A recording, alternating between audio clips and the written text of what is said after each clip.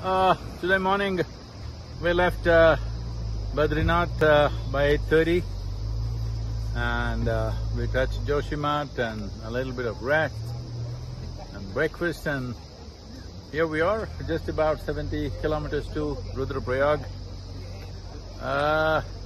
Hitting a little bit of speed. Now all the riders have gotten used to the rough terrain a bit, particularly from Badri to Joshimath. There were a lot of rough patches,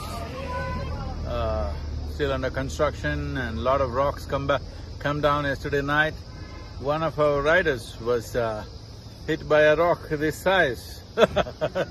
Fortunately, it bounced off the ground and then hit him in the knee, not straight onto the knee. So, nothing much to bother, small injuries.